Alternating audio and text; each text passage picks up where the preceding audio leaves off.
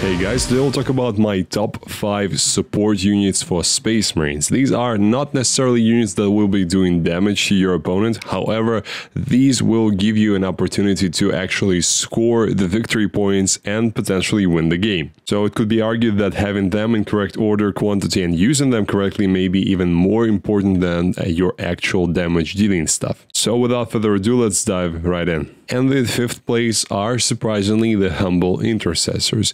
I was always a very big fan of these models. I think they look very cool and they have a very interesting theme around them, the lore as well. So I was always waiting for them to be good, and they were kind of good in some chapters, sometimes very rarely, but mostly they were performing this support duty. By good, I mean being also able to do damage. Now they don't really do damage, they only support your victory point scoring operations. And the only reason why you take them now is because of their objective secured ability, which is essentially when they sticky the objective, as people like to call it. When you capture the objective in your command phase, hold it in your command phase, then you are able to move away from that objective and it still is under your control. Very useful rule, very useful if you're suddenly battle shocked and you no longer have OC, you will still control the objective, or just to have that unit move elsewhere and do other things, as it allows you to essentially have more units than you actually have. And considering that these guys are relatively cheap for a 5-man unit, 85 points, and they have OC2, so they're kind of okay as a battle eye unit in that sense, I think they could be an okay investment for some specific units, and that's why they take the 5th place. Why I think they're not even close to being higher than that is because they are still too expensive for a unit that doesn't do any damage to things that you want to do damage to. So they only have 2 shots each at strength 4 AP -1 damage 1, which is close to nothing in the current meta game. Against most units you will do almost nothing for 85 points, when like Eradicator Squad even costs I think 90 or 95 points for a 3-man squad, which they will actually be able to do damage. Obviously it's a different kind of a squad, but still. And they also don't do anything in melee, so apart from maybe Sergeant who can take a Thunderhammer. So they probably need to drop in price a little bit, especially considering other units that you will see in this top 5, but still I think Intercessors are not bad. And just so we're clear, a lot of other units in the Codex could be on this 5th place. It could be Infernus Marines for their battle shock ability and the flamers they provide, flamer support they provide with the Overwatch. It could be Eliminators who are a bit cheaper and also have stealth and can snipe characters if you want to, and so on. And I'm obviously not talking about characters here because you would definitely see the Lieutenant with the combi weapon in this list, but you will not because we're talking about squads here. One important piece of advice when you're using sticky objectives units is don't forget that your opponent can have teleportation, redeploys, just fast units in general, so always consider that in order to preserve your objectives under your control, because it's very easy to lose track of a home objective and think that it's safe when suddenly your opponent uses something like a stratagem or enhancement, anything, and teleports some small unit into your backlines, and now you have to deal with that stuff and you may not necessarily have resources to do so. By the way, I've just received this awesome review from one of my patrons. Adam seems to be very happy with my coaching services, so big thanks to Adam for his kind words, and hence why I wanted to let you know that if you want my help fixing your list, preparing you for tournaments, or just helping you get your game to a next level, check out the links in the description for my Patreon, and I'll see you there. 4th place, Assault Intercessors with jump packs. So now we are getting into some better units, and these guys are almost universally better than the Intercessors because they can fly. They have a 12-inch move, which is huge. They do mortal wounds to units they charge for each model within engagement range on a 4+, so for each model in your unit, of course. They fight much better in combat because they all carry chain swords, so it's 4 attacks each at 4-1/1, and they get deep strike. Somehow they still cost 85 points for a 5-man squad, so they obviously are better than the Intercessors. They of course don't have the sticky rule, so not exactly the straight swap from the Intercessor, and their OC is also lower. It's OC1 compared to OC2 on the Intercessors because these are not battle line, even though they're Intercessors, which is funny. Their role, I think, is fast, cheap skirmishing unit that you send out onto objectives, send out to clear your opponent's cheap stuff off that objective, and they will, in most cases, be able to do so. And they're still cheap enough so that you can include one or two of these without actually sacrificing any of your other assets in the list. Hence why I rate them relatively highly. Another reason why their 12-inch move compared to the 6-inch move is so important is because you will be able to position them much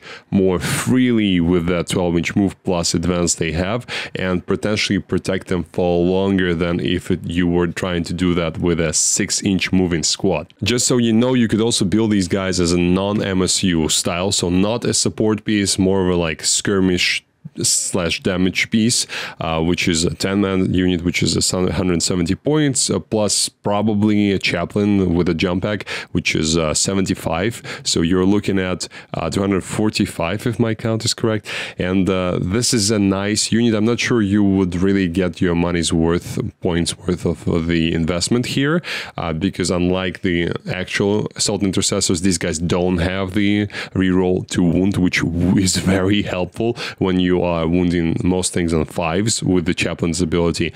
Being able to reroll is extremely important. These guys try to substitute that with the mortal wounds, and the mortal wounds only go off when you are within engagement range with the particular model, and it means that you will probably, in most cases, will only roll like 5 or 6 dice, and it means that you will probably do 3 or 4 mortal wounds if you're lucky, and that does not offset the lack of full rerolls to wound that you get on the Assault Intercessors base. So I think they are best suited for the support role, but if you really are feeling great about that, definitely try out the 10-man version.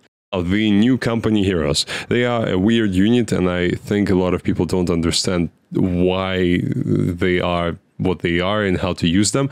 I think they're best thought about as a way to make your really good captain that you are taking anyways, and the captain who doesn't want to join any other squad, just to make him from a character into a big chunky unit for just 95 points. That's the best way to interpret, I think, this data sheet. They're kind of weird. You get 4 very chunky Space Marines with 4 wounds each for some reason. Don't ask me why they have 4 wounds each when Blade Guard are 3. Okay, they're veterans, I guess. And they also get -1 to wounds, so they are hard to get rid of. Whatever you're shooting at them, it is not going to be efficient in most cases. And they are OC2 each, and they also give that +1 OC to the captain who joins them. They have an extra special heavy bolter in the squad, so strength 5 AP 1, damage 3 with 3 shots, heavy and sustain 2, so kind of nasty. And they also get a guy who has 6 attacks at 5/2/2, hitting on 2s, so the company champion is also good at fighting. He plus the captain who's going to be in the squad, plus a couple of face slapping attacks from the other guys, I think is going to be something that will maybe do some damage to things, especially depending on the captain that you join with them. So what you're essentially getting is a chunky, hard to get rid of, the relatively cheap squad who has a captain in it who does its captain thing, whatever that thing is, and it usually will be some sort of a named character, which we'll discuss later. And I think of them as a sort of a fake centerpiece unit, where you are giving your opponent something nice and shiny and bright and put that onto the central objective at some point in the game and make them shoot at that, try to charge that, and whatever they're going to throw at it, it will most likely be inefficient because of the -1 to wounds that you have on the squad, and the fact that you can still use Armor of Contempt, you can be in cover, so on and so forth. And the best thing is that you are very cheap. The squad is very cheap. Even with the captain, 95 points plus whatever the captain is worth, it's still not that efficient. So your opponent will be wasting their time, in most cases, losing resources that they are not spending on your actual damage dealing units. And you are high OC relatively, so you will probably keep the objective, whatever the objective you are on, for a long time. So captains for joining the squad, I think there are several good options. Vulcan is definitely like probably the best one. If you're playing Salamanders, you want company heroes with Vulcan. That is a no-brainer because he gives that buff for Melta and Flamer guns, and he's also just very good. He gives the unit 4-up shrug, I think, or something like that. So he gives the unit incredible durability as a bonus to their already good durability, and can fight reasonably well. So yeah, company heroes with Vulcan is a must-have if you're playing Salamanders. Marnius Calgar is also good because you're essentially giving Calgar an awesome pack of ablative wounds who can allow him to actually get to where he's going and do his damage, and he can do quite a lot of damage with his fists, and he also can, I think, advance and charge, so they will have the mobility to get there. Adrax Agaton, another Salamander character, is potentially also nice as he gives the whole squad rerolls to wound and also halves the objective control from units that are within engagement range, so the chance of someone stealing an objective from you from that squad is very low. And Ural Ventress, if you are planning some shenanigans with Ultramarines units deep striking and using the captain's deep striking ability, is also nice. And probably there are some crazy enhancement combos with the stock captain that I just don't have in my brain currently, but I'm sure there are some. If you know any, let me know in the comments. Now the Infiltrator Squad. These guys are the nightmare of every player who plays any army who uses shenanigans in the movement phase, or teleportation shenanigans for that matter. Every Grey Knights player, every Genestealer Cults player, every player who really likes to use the crystal for the Thousand Suns or whatever redeployment things you are using, wakes up at night with cold sweat on their forehead thinking about playing against infiltrators. Now seriously, they block reserves within 12 inches of them, and that is strong because of the area of the circumference that you are covering with these 5 guys. It's crazy. Like, they can 5-man squad pretty much can cover the entirety of your deployment zone or a very big portion of the no man's land. And a lot of armies nowadays either partially or completely rely on all of their mobility coming from reserves. And some of the best units in the game for playing the missions, scoring secondaries, rely on being able to redeploy where you don't want them to. And just the sheer difference between being able to deep strike within 9 and deep strike within 12 is hard to comprehend until you actually see or feel that on the tabletop. And it will sound like an anecdote, but those 3 inches actually do make all the difference. Good players and good lists usually take into account the infiltrator problem in advance, so they have some ways of working around that, but it still makes players that play against you invest extra resources to do so, and that's great for you. Yes, they are kind of expensive. They are 100 points for the squad, and if you compare that to some of other chaff units you can buy, and infiltrators don't do any damage whatsoever, they're even worse than the intercessors, if you can believe that.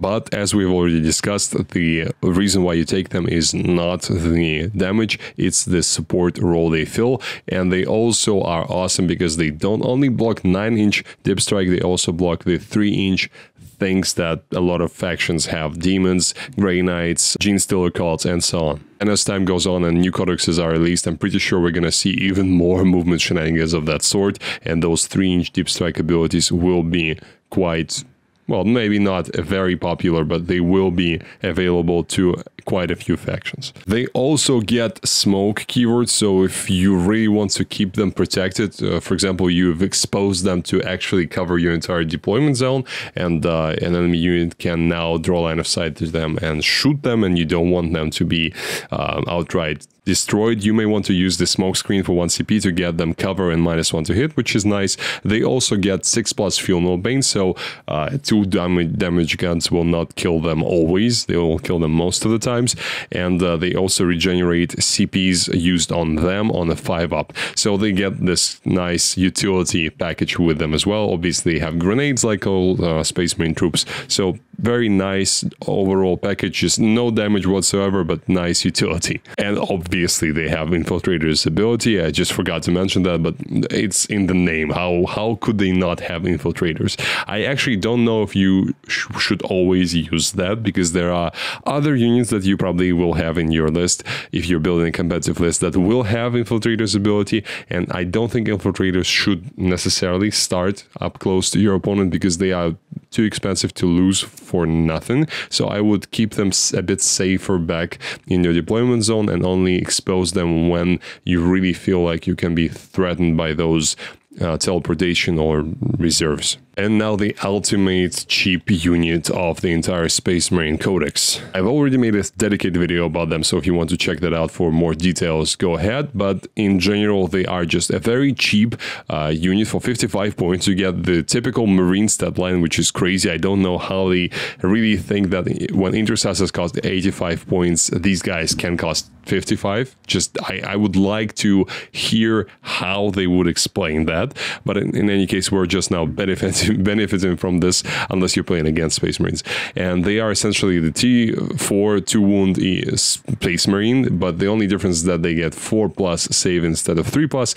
And yes, it does matter. 3+ save is much better than 4+. However, it doesn't matter as much because you will most likely be using them in the spots where they are either not exposed or you're consciously throwing them away, so they will be dead anyways because your opponent will most likely overinvest into them anyhow and they are not going to survive. So for 55 points, shut up and take my money. Unless your opponent runs a ton of indirect fire, you are golden with these guys. And even if they're firing their indirect guns into your scouts, they're not firing their indirect guns into something more valuable. They would be good just as they are. Just for 55 points, you get T4 2-wound Space Marine, 5 guys in the squad, so you're already good at that point. However, the developers decided that it's not enough, so they've added Infiltrators to them, so they can now set up anywhere outside of 9 inches from your opponent's deployment zone and your opponent's units. They have Scout 6, so they can also move 6 inches at the start of the first battle round, and can redeploy every opponent's turn, so they're like mini Calidus in that sense. Every opponent's turn if they're outside of 6 inches from enemy units. So they have the ultimate mobility package in a unit that desperately wants mobility because that's how you're going to be utilizing them. And obviously they are infantry, so they can go through walls. They get grenades, if I'm correct. They also get a sniper rifle, which is a very nice sniper rifle for the strength 4 AP 2 damage too, so you can sometimes maybe even do 2 damage to a character for essentially nothing in points, and that sniper rifle is heavy, obviously. And you get a missile launcher in the squad, which can be swapped into the heavy bolter, but I think missile launcher is better, which is strength 9 AP 2 damage D6 hitting on a 4+. So again, for free, you're getting some anti-tank shots from these guys. They also get assault keyword on their shotguns, so you can advance and do actions with them. What else could you want in a squad like this? Any Space Marine army that does not have at least one unit of the scouts, I have big questions to that person. Why? Like, why are you not getting and adding these guys into your list? Because they are awesome. So that was my top 5 support units of the Space Marines. Again, these are not characters, so we're not talking about combi weapon lieutenants, librarians, and other things that could enhance our army very much. I'll do a separate video about those in the future. But if I've missed something, if you think there is another good support unit that I didn't talk about, please let me know in the comment section below. I may have missed it. It is quite likely, considering how many datasheet Space Marine have in their book. And I will see you next time. Thank you for watching.